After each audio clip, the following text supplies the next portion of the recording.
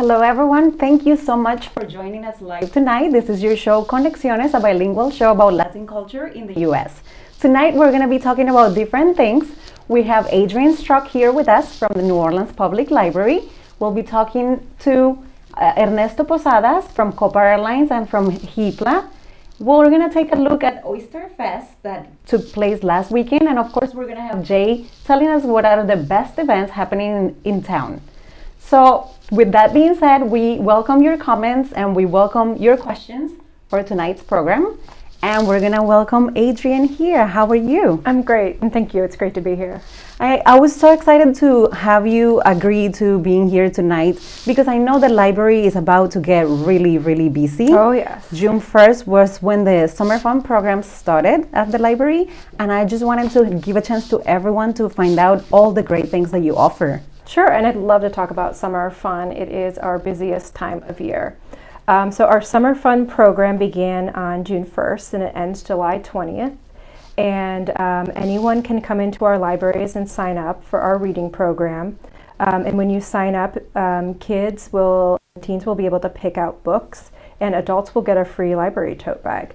And you'll be getting your reading tracker and bingo card. I encourage you to stop by the library so you can see it. And there's different ways you can engage with the reading card and the bingo card. So we want our kids in the community to be reading over the summer because that's going to help them come back to school with the same skills that they left with. There are studies that show when kids don't read or engage in learning over the summer, they can lose up to 3 months of their education. Wow. Yes. 3 months? Yes. Wow. Yes. So we have built in a program with our Summer Fun reading tracker where kids can track reading 20 minutes a day. And as they go along, they can read for up to 1,000 minutes and get raffle tickets to earn bigger prizes. And then also on the card is our bingo. And that's a way for anyone of all ages to just explore different types of reading. Like you can read animal stories or read books recommended by friends. And then we also want you to think about the other things we offer in the library. So we would encourage you on there to check out books or movies, or to check out some of our downloadable offerings, our e-magazines and things like that. And there's different ways you can get different types of bingo on there and get more chances to win drawing prizes. So we were talking about basic things like that earlier before the show started, and it's like these ideas that we have that, okay, New Orleans has 15 public libraries that you can enjoy. You don't have to be an Orleans Parish resident to enjoy them. No, you don't. So all of our events, and including Summer Fun, are free and they're open to anyone. You can get a library card if you live in the parish. You can bring an ID and proof of address, or you can get a card if you're outside of the parish. So if you live in Jefferson Parish, you can bring your library card in and get a card and bring your ID. So the caveats for that are that you have to have your Jefferson Parish card for 30 days and have no fines or fees on there. And then you just come in every year and you can keep getting a New Orleans Public Library card. So let's go back to the kids programming. Yes. Because you have the reading program. So if you fill up your whole bingo, what happens? You would get up to 9 chances to win prizes, and when you read for 1,000 minutes, you can come and pick out another book. And then every time you read 200 minutes, when you bring your bingo card in and get your raffle tickets, you can also get stickers, just to keep you excited about reading. And this is for kids all ages? Yes, all ages. You know, if you're at home with a wee bitty baby, we would encourage you to do this with your baby and read your baby. Oh, that's sweet. And like older siblings can read, to younger siblings. And you have events for teenagers and for adults. Tell me a little bit about that as well. So we have, for teenagers, we have a lot of fun hands-on activities this summer. We've got Nintendo Switch tournaments going on, button making, perler beads. We've got some STEM kits as well, like activities for kids to do with science as well. For our adults, we have a DIY focus for a lot of our programs this summer. We're doing a history of the cocktail where you can learn to make different cocktails and learn the history of their origins, as well as we'll have information about home brewing, DIY green cleaning with Sid's cleaning service, and like we'll be doing crafting, making tassels. We do wine and coloring or coffee and coloring at a lot of our libraries too. I see here it says New Orleans street name spelling bee. Yes. That's really funny. Yes, so we have, a couple of years ago, we did a street name spelling bee at a bar, and we'll be doing it again. Stay tuned for information on that. That's fun, you know. Yeah, it was a lot of fun. So many people who are not from here, so many people like me that have a Spanish language first. And some of those names are really tough. We can ask Siri about that. Yeah, well, and she'll get it wrong too. Exactly. But especially if you're new to the city, it's a great way to learn how to pronounce some of the street names for sure. We're still learning about Right. that. So what else can people find out about the library? What else is going on? I know there has been a lot of remodeling happening over the last couple of years. Tell me something about that. So we have reopened all of our buildings now that were damaged with Hurricane Katrina. Our last building, the Nora Navar Library, opened last July. So it's almost celebrating its first year of being reopened. And it's a gorgeous brand new building.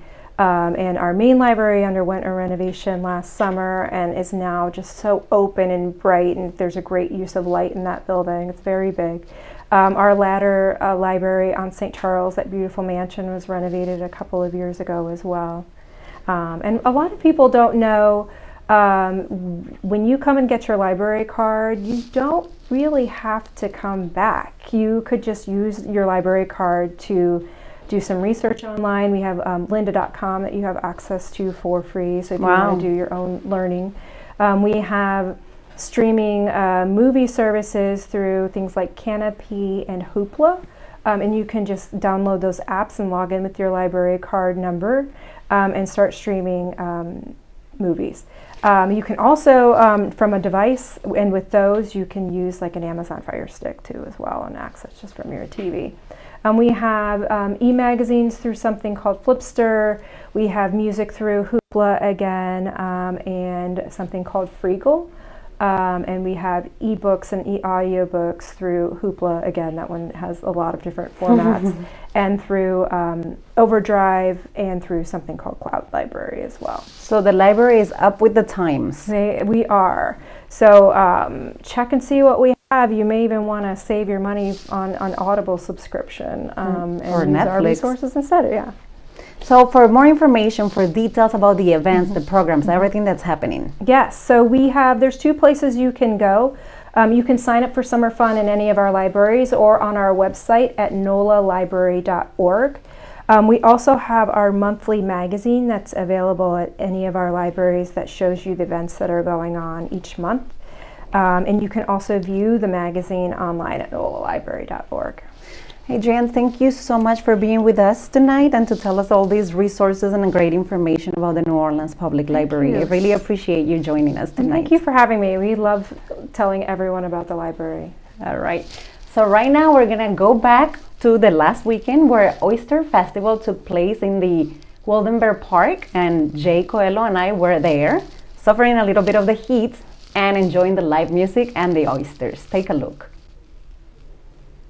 Hola amigos de Conexiones, yo soy Jay. Hola, soy Ana María. Y estamos en el Oyster Festival, el evento que les mencioné el miércoles pasado en nuestro programa. Les vamos a contar un poco de cómo está el ambiente aquí en el festival.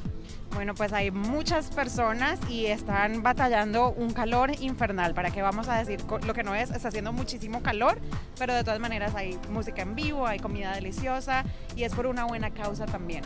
Sí, ahorita les damos un tour para que vean todo lo que hay aquí mismo. Bueno, y estas delicias en todas las presentaciones de ostras con el restaurante Gree, Oceana Grill, Born. Ya sabes que aquí los mariscos destacan muchísimo y este festival lo que hace es fomentar lo que son las ostras de Luisiana. Sí, no solamente hay ostras, sino que hay po' boys que son también hechos de ostras. Las ostras en diferentes presentaciones, como tú dices. Súper ricos todos los platillos, como podemos ver ahorita aquí en una de las carpas. Y te cuento pues que la persona que ganó el concurso de comer ostras, en 8 minutos, adivina cuántas ostras se comió. No sé cuántas. Se comió 44, pero no 44 ostras, 44 docenas de ostras.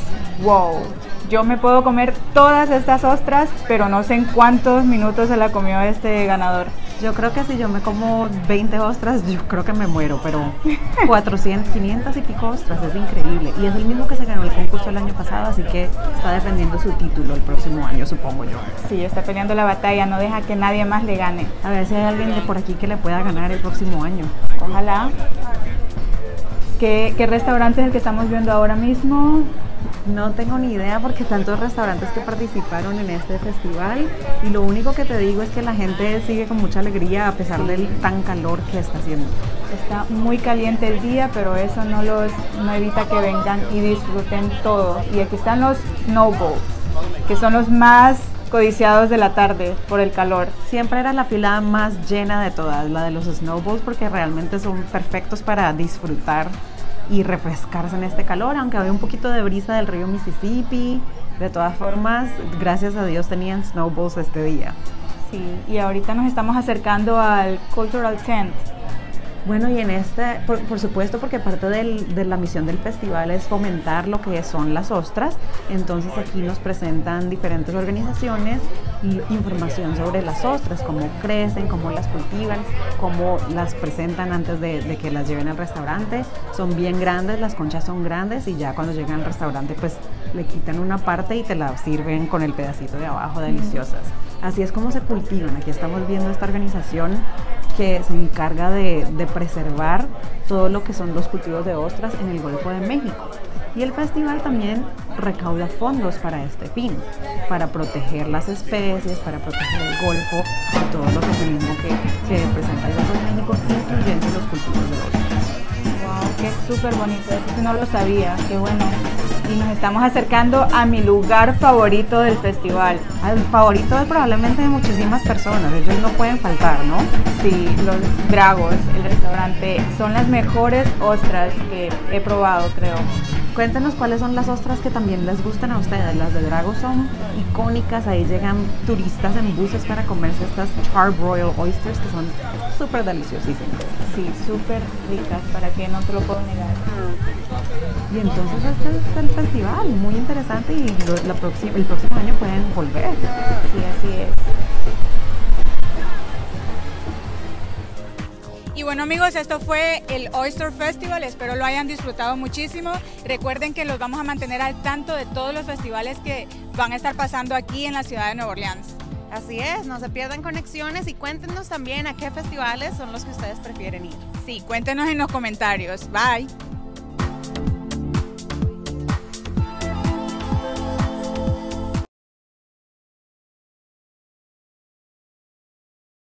Spanglish segment where we're gonna mix inglés y español however it comes, right? I'm here with Ernesto Posadas. He works for Copa Airlines. Hey guys. And he does a lot of things in the community. He's involved in so many different organizations. One of them that we're gonna be discussing tonight, it's what it used to be known as HIPLA, but you're gonna tell us all about how you're changing that with your group of directors or board or Correct. Tell me how that works. So the Hispanic Chamber of Commerce is one of the oldest Latino organizations within the state of Louisiana, and we founded our group under that, under the umbrella of the Hispanic Chamber.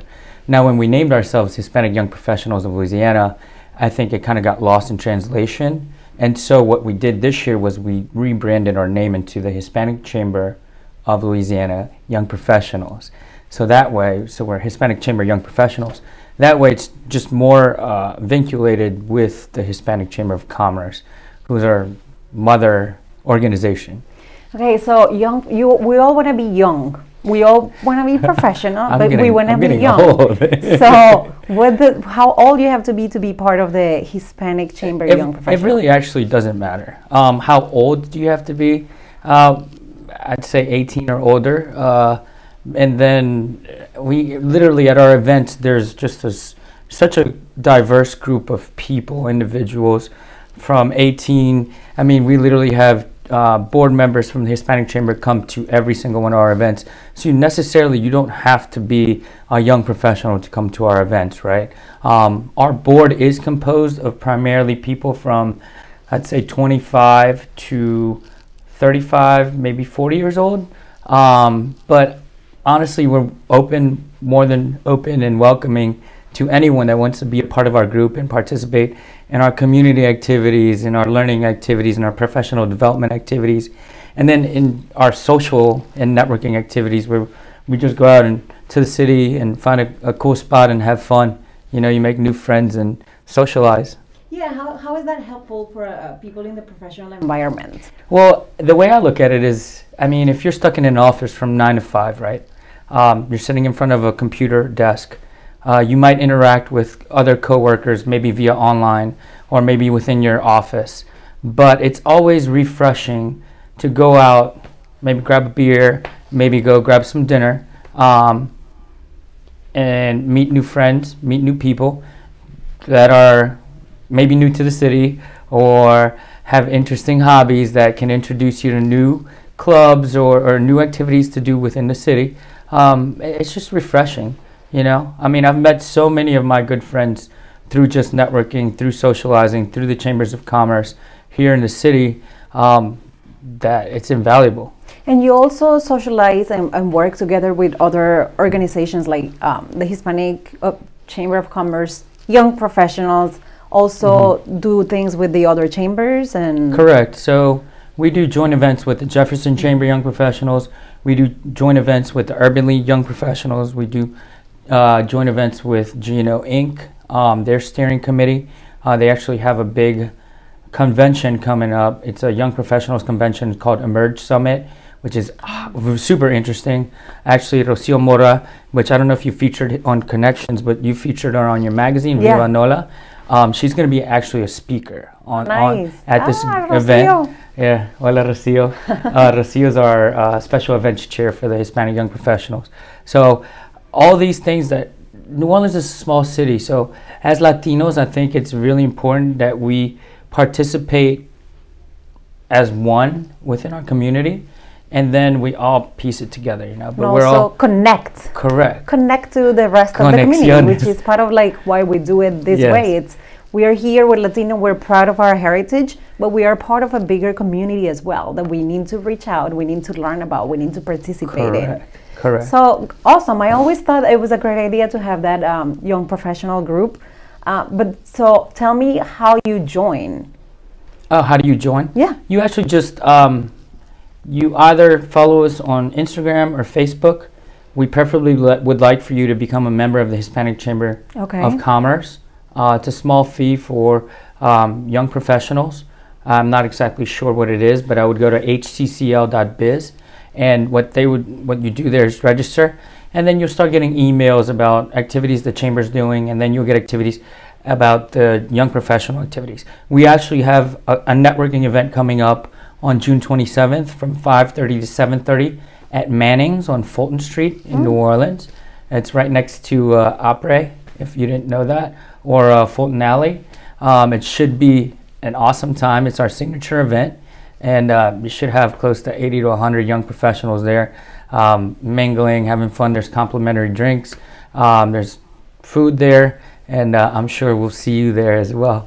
I'll be there for a couple of beers and to mingle with people and to get to know a lot of other people and see what young professionals, Latino young professionals are doing in the city. Where are you working? You know, what kind of professions, careers you're following. I mean, that's very interesting.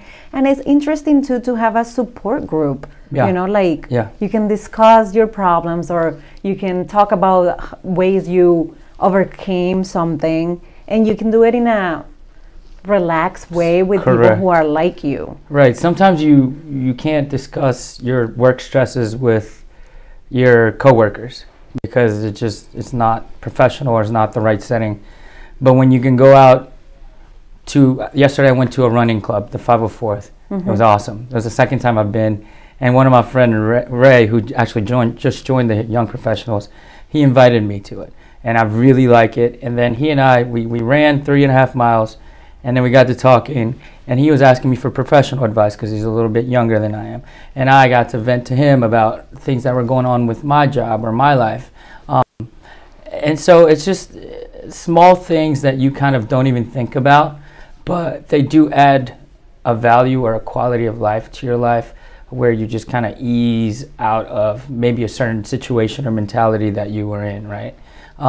Another value that the chamber or even networking and socializing brings you, my job, I'm the sales executive for Copa Airlines. And so my job I actually got by going to a chamber event, right? Really? Yes. My boss had come in, she gave a presentation, and at the end she said, Copa Airlines is looking for a sales executive. And I was there, and my face lit up, and I was like, oh my God, this is perfect. So I gave her my card, and it was a process, but thank God I got the job. Yeah. Tell me about your job. You get to travel a lot, huh? Right. I mean, for work, so I'm the sales executive for Copa Airlines in the Southeast region, mainly Louisiana, Texas, Alabama, and Mississippi. I'm based here in New Orleans.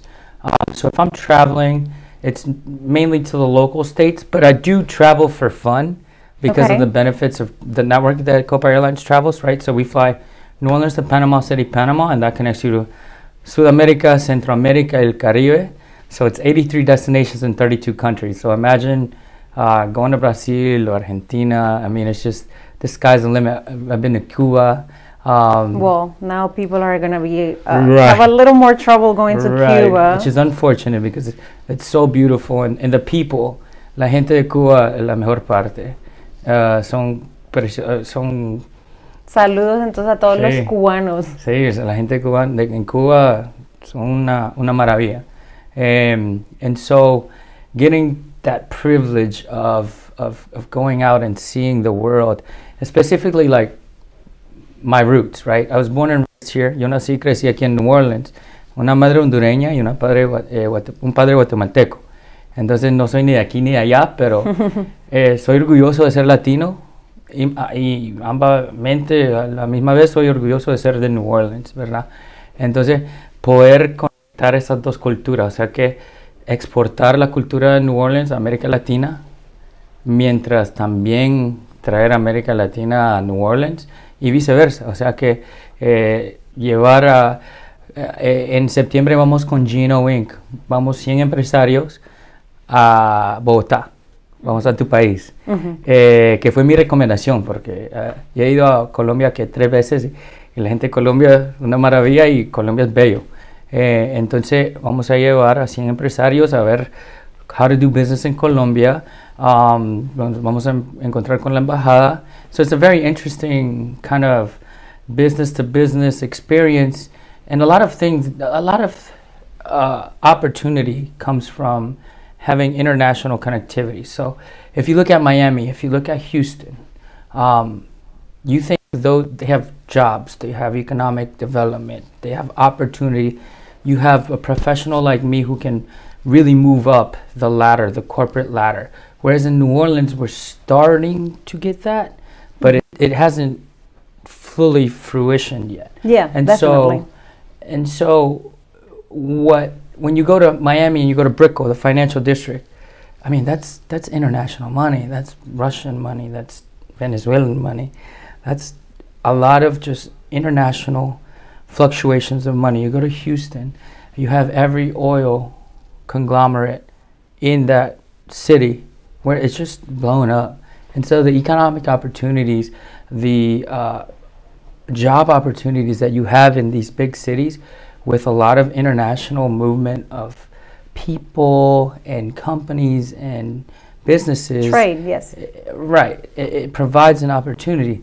And New Orleans was that. I know. I was just about to say that. Yeah. Like New Orleans was that, and then Miami took over, and we've, through kind of like with what they're doing with GNO Inc., they're trying to bring that back to for New Orleans to be the gateway to the Americas. Correct. Is that what it was? I don't know if we'll ever bring that back. I am on GNO Inc.'s Next Gen Council, so it's very informative.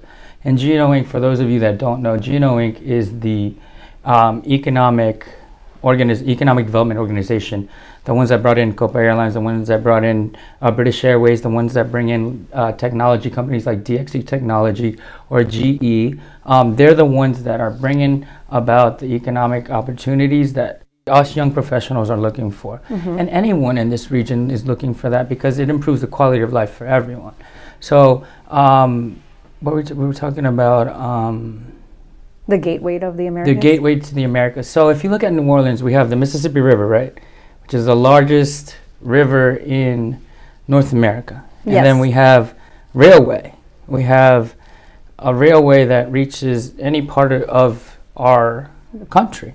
And so why wouldn't we be that import trade hub that we once were, right? It's just going to be a process to redo. And the airport is doing the expansion as well. Correct. And I think that's all. It's all part of it, right? It's all something that eventually will come together. And people, it's hard to see it now. You say, oh, we spent $1 billion on a new airport for what? But you have to look at it in a future sense, right? 5 years from now, when I have a little kid or something, I don't want him to look at the old airport and say, whoa, this is super old. Whereas like he's going to the new airport and be like, man, this is awesome. I want to see the world, you know? I really want to go anywhere that this place will bring me. Yeah, and with all that together, you know, the economy will boom, and then your kid, when he's older, your potential kid, when he's older, then he doesn't have to think about leaving New Orleans to a better market. This can be that market that we can be part of it, making stronger for future generations. Correct, and that's I think the Gino Inc. model. Michael Heck, the CEO, he says, think of New Orleans as what opportunities will there be for my children in the future in New Orleans. So think of it now to start those steps, that building process, so that our kids in the future can have that opportunity. And that goes for everything, especially with the Latino community. And you look at our population of public school students in Jefferson Parish, what is it? I think like 30-40% Latino. I'm not sure. I will tell you the wrong information, but I know it's definitely growing by the day, and they have to expand their ESL programs, and they had to add schools with all these programs for Spanish speakers, right? Yeah, English language. I think learners. It's English ELL now, so it was ESL when I was growing up, but it's ELL now. And I find it so interesting because as young professionals, I know my team went to West Jefferson High School in May, early May, or it might have been May, end of April. And they just kind of presented to these West Jefferson, I think they were juniors or seniors or maybe even sophomores, and talked a little bit about their jobs. And you know, when I was in high school, when I was in grammar school, I didn't really see anybody that came to my school and looked like me, that spoke Spanish like me, that was a first generation Latin American like me. I didn't have that, you know. Representation is key. Correcto. Ellos se relacionan. Entonces, it's important for us to be present in our community, to make sure que nos estamos levantando como sociedad, como comunidad latina, porque nosotros somos una parte tan importante de esta economía. O sea que la gente se olvida that Latino immigrants came here and rebuilt the city for half the price and half the time, right? No, so quick. I don't forget it. Oh, but people do. Yeah, people do. Especially with the rhetoric going on in Washington with the president. It's just people forget it. And it's really sad because I know so many people that are doing better because of the low-cost labor that came into the city. I know so many people that the city itself is better because our people came back and are working. Yeah, and whoever was part of that and their kids need to be proud of their input into this community. Correct. Regardless of what other people say. Like there's gonna be a pride from those people who actually did the work work and from Sí. all of us as a community Sí. to be proud of Yeah. how this city was rebuilt. Yeah, we have to make sure that it's known, that it's remembered. So I was so proud of the new statue that Dr. Gershanik founded on the riverfront about the Latino laborers that came, and he did that in their honor. But yeah, we have to be orgullosos. Tenemos que ser orgullosos del trabajo que nosotros hicimos y seguimos haciendo en esta comunidad, porque esta comunidad no sería lo que es sin nosotros. And not only like, proud of our work, but like I think the culture is becoming more rich. There is all these other events and Correct. Foods that people get to taste and just learn about each other, learn about our Correct. communities. Correct. So I think we had a great discussion. I want you to remind everyone about the event coming up at the end of the month for the Hispanic Young Professionals. Yes. It's June 27th at Manning's on Fulton Street in New Orleans, close to Harris Casino. It's from 5:30 to 7:30, and you'll have a complimentary cocktail, some light snacks, and then a good networking event. I hope to see everyone there. Todo el mundo está invitado, por favor, lleguen. No, you don't have to be Hispanic to go to the event, right? No, you don't have to speak Spanish.